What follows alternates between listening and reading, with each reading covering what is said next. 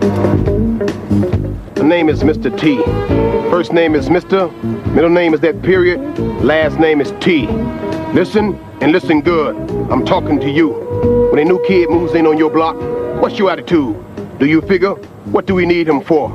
Well, I pity the fool that makes that mistake. The friends you already got might not be all the friends you ever need. And when you keep new people out, just because they're new to you, you're only cheating yourself.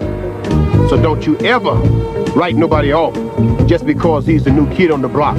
You never know what you might be missing.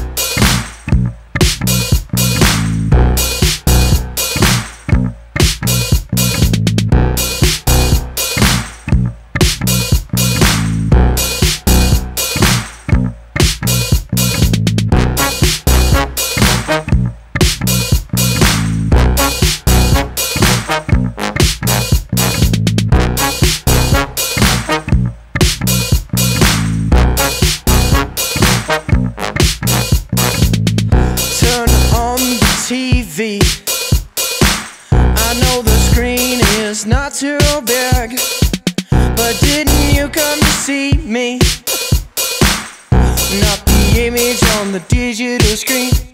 I don't understand why bigger is better. I don't understand, yeah, what is wrong. Yeah, I don't understand why I had to impress you.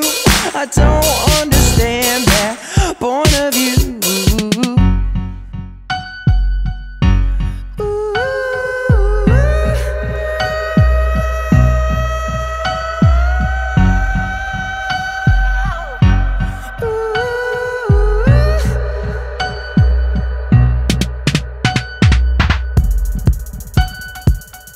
No, I don't even see it. I think it's better this way. No, I don't even see it. And people seem to stay. People are so wonderful, don't love you more cause you're on a roll. Yeah, people see it wrong but it's beautiful. I never wanna see it come and go, yeah. I hate it when I'm lazy. If I'm crazy, keep me crazy. If I'm slow, then you can pace me. If I'm slow, then call me lazy. Yeah, there's a party tonight. You think it's average, but I think that's alright. Yeah, there's a party tonight. You're all invited, but we're light on supplies. The crowd is so small, but the night is alive. People's got smiles led by the garage side. A vest too cool, without a pool. You don't think so? Well, you are the fool, the fool. Too cool for school. If you wanna ask for money, don't have a clue. No need for big bucks when the parties don't suck. You don't believe me? Well, just come to one.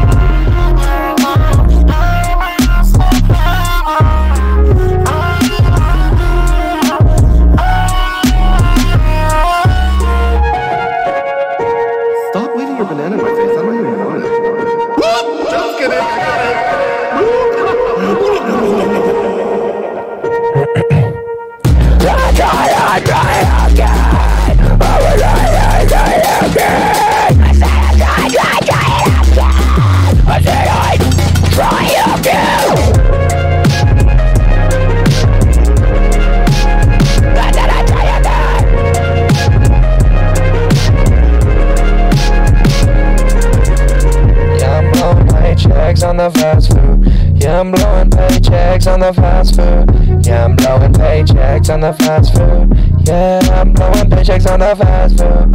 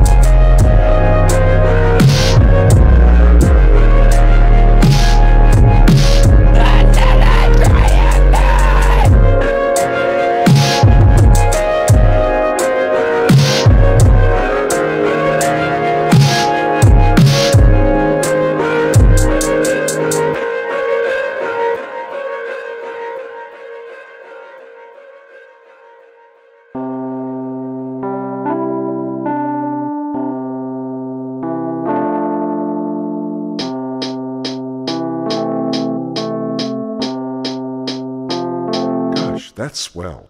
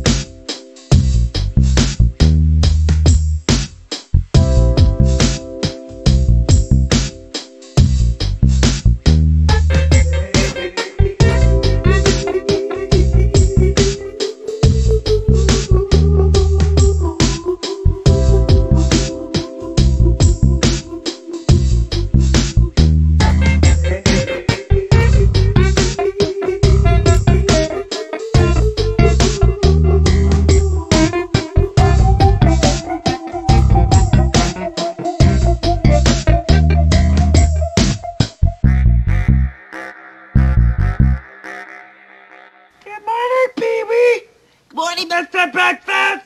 Can I have some Mr. Cheese cereal? Okay! I'm pity the poor fool! Don't eat my cereal! Like, fame is disgusting, horrible, gross, blah. But the reason that all of that is worth it is so that I can do these shows. Cool step, walking in, sit right down and take a spin. No thought for what a sin, just lose control, that's how I win. Smooth slide, tipping back, order up my next Big Mac. Think I might have a heart attack, rolling bills and showing stacks. 'cause we are the one your mama warned you about, and we're worse than ever before. You'll hear us scream and shout, we're the ones they're talking about. With that audience, that's like priceless. You can't even. We all wanna be the biggest thing that's ever happened, but the world's just not that big. We all wanna be the biggest thing that's ever happened, but the world's just not that big. I worked really hard to get here, and I'm here, and it's like I'm really grateful, and I am. But you know, there are a lot of things that people don't know about until you're in them, and then you understand. Cool steps walking, gym rats pumping. Stop trying hard, you have our attention. Chess clubs flexing, pretty boys rapping. Stop trying hard, you have our attention. Got girls angsting, preppy boys ballin'. Stop trying hard, you have our attention. Preacher man's teaching, broken hearts bleeding. Stop trying hard, you have our attention. We all wanna be the biggest thing that's ever happened, but the world's just not that big. We all wanna be the biggest thing that's ever happened, but the world's just not that big. Interrupt this broadcast and bring you this important bulletin from the United Press. Japanese have attacked Pearl Harbor, Hawaii by air, President Roosevelt has just announced. The attack also was made on all naval and military activities on the principal island of Oahu. Yesterday, December 7th, 1941,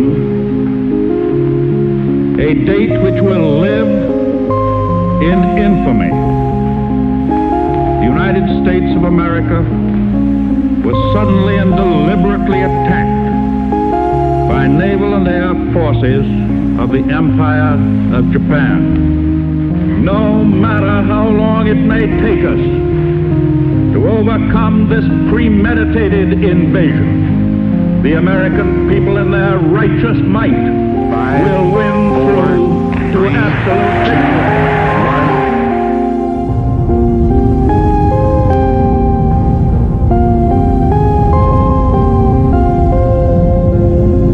In the dead silence of the morning, at 5:29:45 Mountain War Time, the Jornada del Muerto was bathed in an intense flash of a light that man had only seen from the stars.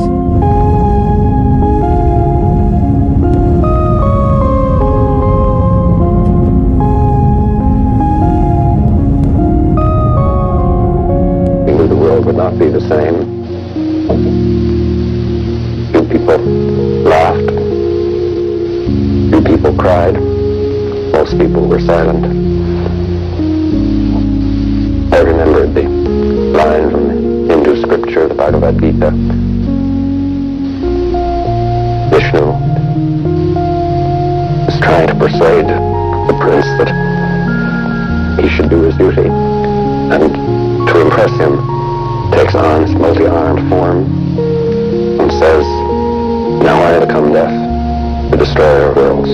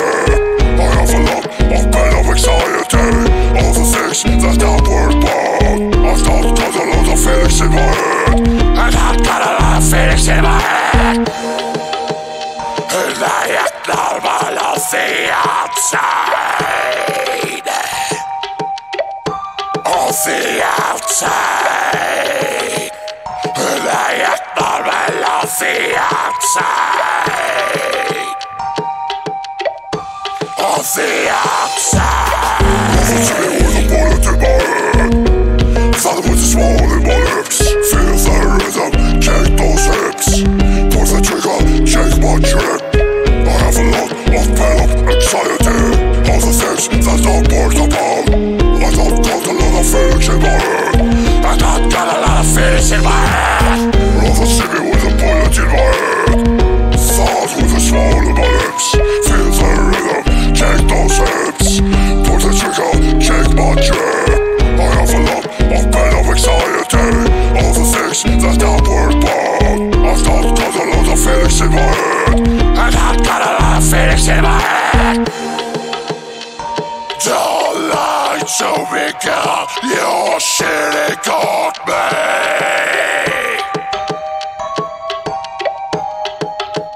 You're cheating on me with a man on the motorcycle. Bits of anxiety. Rather see me with a bullet in my head than have a smile on my lips. Feel the rhythm, shake those hips. Pull the trigger, shake my trip. I have a lot of pent-up anxiety. All the things that I've worked about. I don't got a lot of feelings in my head. I don't got a lot of feelings in my head. Rather see me with a bullet in my head than have a smile on my lips. Feel the rhythm, shake those hips. Pull the trigger, shake my trip. I have a lot of pent-up anxiety. All the things that I've worked about. I don't got a lot of feelings in my head. I don't got a lot of feelings in my head. Feelings in my head. Feelings in my head. Feelings in my head. Alright, hello, I'm Matt Hook. Today I'm going to be interviewing Viper the rapper from Houston, Texas. Viper has gained a large internet cult following with a style characterized by his deep voice, relaxed flow, and an unconventional approach to beat making. Viper, thanks for joining me today. How are you doing? Appreciate that, man. Thank you for having me on the interview. Viper the rapper in the house. Alright, so what inspired you to start rapping? Well, really, when I was younger, I've always been involved in music ever since a really, really small age. Started playing the piano at 5. Started playing the organ for my dad's church at 8. But really didn't actually start really playing fully until the age of 13. But that's when I started picking it up. So music was always a part of my life. Started out in R&B, and just because a lot of people said I had a good voice, I sang in the choir in church, sung solo songs in church, and wanted to do something in the music industry. I at first chose the singing route, and then eventually kind of crossed over to rap. And it really panned out for me, started really to pan out for me in the early 2000s. So does that R&B gospel background still influence your music today, or? Yeah, it does. It does in a major way. As a matter of fact, I've kind of gone through a growing process in the rap game. Transitioning from R&B to rap. I kind of was trying to be more of a rapper than a singer, so as a result, a lot of my hooks and things like that were just pure rapping, not very much singing in a lot of the hooks. And you can kind of see that in a lot of my earlier products, Hustlin' Thick, Southwest Hooligan, those type of albums. You'll see that. And then as I kind of ventured deeper into my career, I kind of started to go back to my roots of R&B.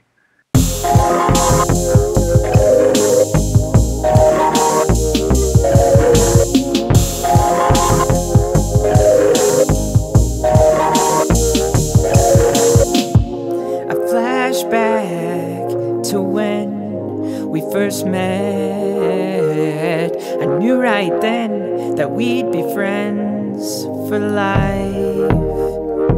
But you've surprised me, you've blown my mind. You've exceeded my expectations. I must admit that I can't believe where we've been, but I try, yeah, I can't believe when we jumped, we could fly, yeah, I can't believe we have become, whoa, I can't believe what we've done with our lives, yeah,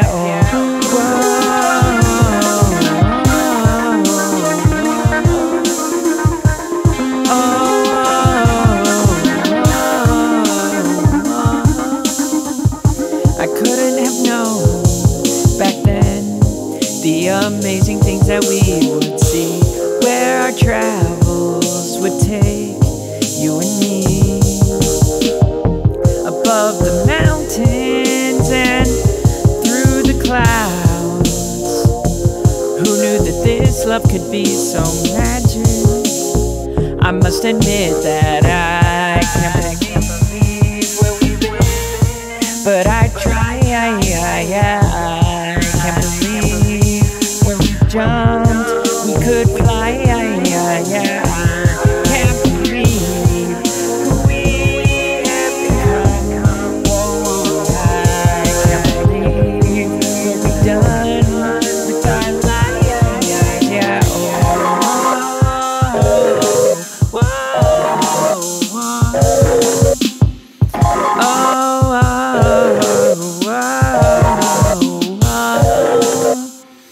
and I can almost feel the things I can't explain, but I just can't believe the places we have been.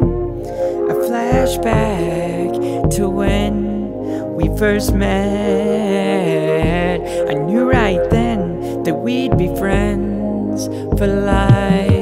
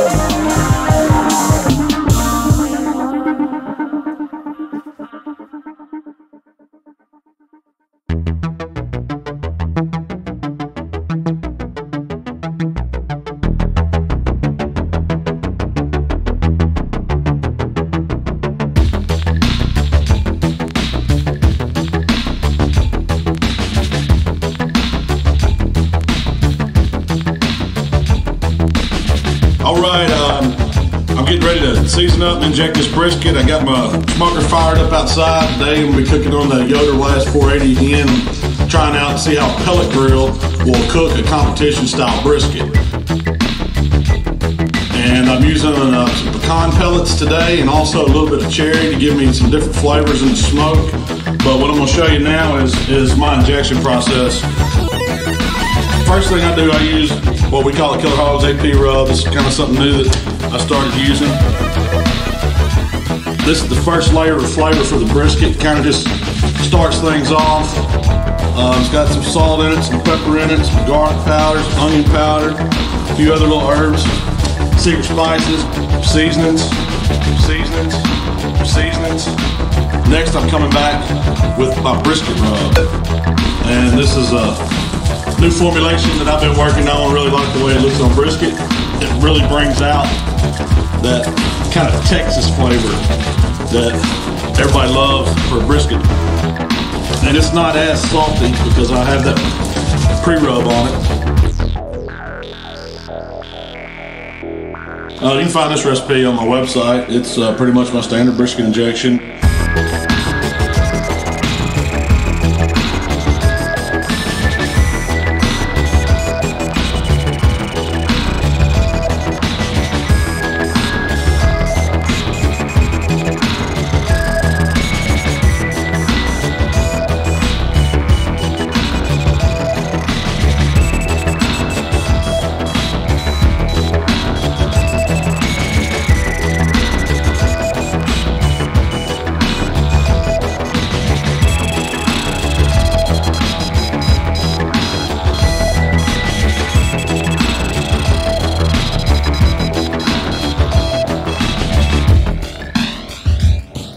I'm out here at the grill, and what I'm cooking on today is this Yoder YS480. It's a pellet grill, and I really love the way this little thing smokes, and I'm really anxious to see what it does to a brisket. That's one thing I love about this Yoder, man. You just see this thin blue smoke that you see people always talk about that you want for barbecue. That's exactly what you get out of this Yoder. It doesn't, you don't have to worry about it over smoking. It's pretty much set it and forget it, but we're gonna see what it'll do to a brisket today. I don't temp my briskets, I cook the color, but if I did take it, I guarantee you it's right at 165 right now. I've done it enough to know. So what I did, I always bring them in and let the steam off for a little while because I want it to stop cooking. And all I do is come right in, right underneath where I started my cut, and go right down through that layer of fat. So I make cuts about an inch, inch and a half wide, and we'll come back and cube those. Now, you can see how I trim that fat and I kind of got bark on these ends, but when you get up under the area where the flat was, there's still some fat, so I'll have to go back and trim some of that off of them. But what I like to do is toss them in a little of the jus, and then they go right back in a pan, and I'll check tenderness. Depending on how tender they are, they might not need any more heat. I can tell this is pretty tender, so they're not going to need any more additional trying to cook. They just need to set the jus and the sauce on them. Now I've just got some of the au jus. I just re-seasoned the burnt ends slightly on the top, and then I'll just take some of those drippings. I just put just a touch of barbecue sauce in there with it.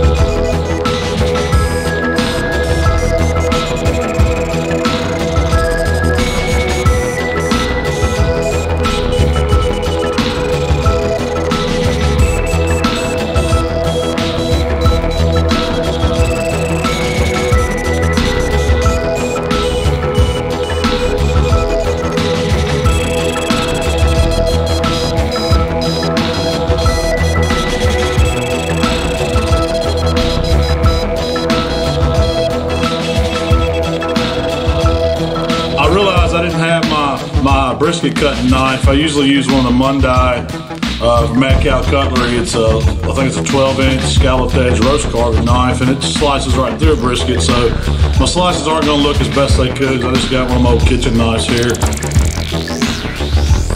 This is pretty much the width that we cut them. You can see I've got the smoke green. I've got the bark all the way around the edges, and this is right when I'm getting into the money slices. And that's my brisket right there. And that's pretty much all it is to the brisket. And that right there melts in your mouth. There's just a little bit of fat at the bottom. That's it. Brisket.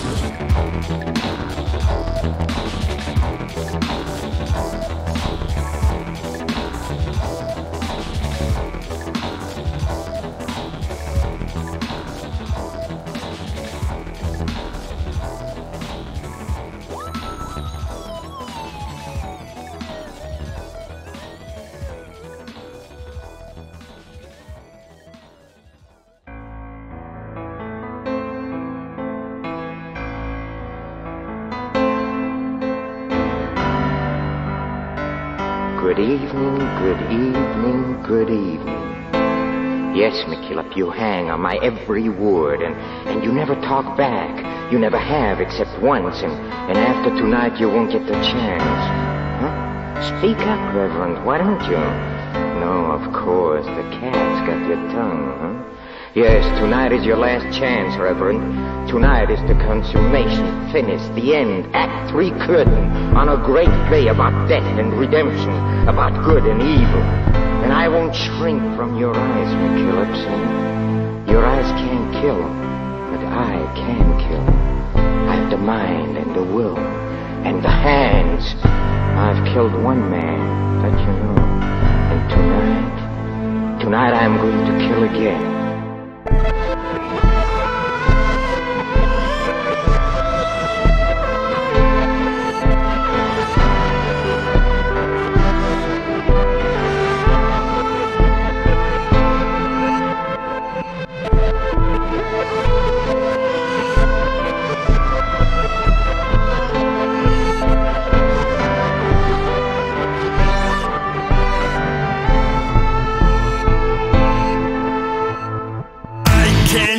if it's in my mind, but there's something in me that isn't mine, and it's been inside me, above me, by me, around me, all of the time. No sense trying to compromise that this thing inside me feels twice my size. Cunning demon working to paralyze me and take away both my eyes. There is hope. No, Lucy. The Lord is his hope. Oh, yes. The Lord struck him down with paralysis, and in time the Lord will surely free him from it. So confusing and hard to tell between good and evil, they're both for sale, swapping one another, a sister, brother, a multi-part twisted tale. Noise, confusion, all ranting on liberation, freedom, a joyful song. Only 10 years later, an alligator there to tell me I'm wrong.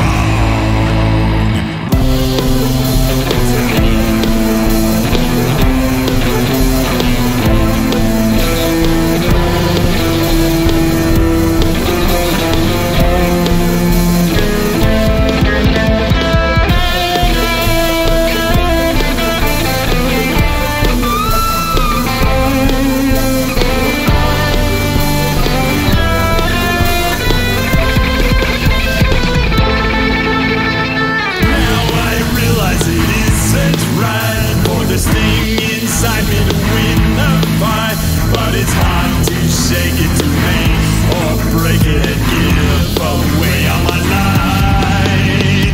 I must reach even farther still for a higher power and then fulfill given rights and freedom. Destroy this demon, take my place as king of the hill.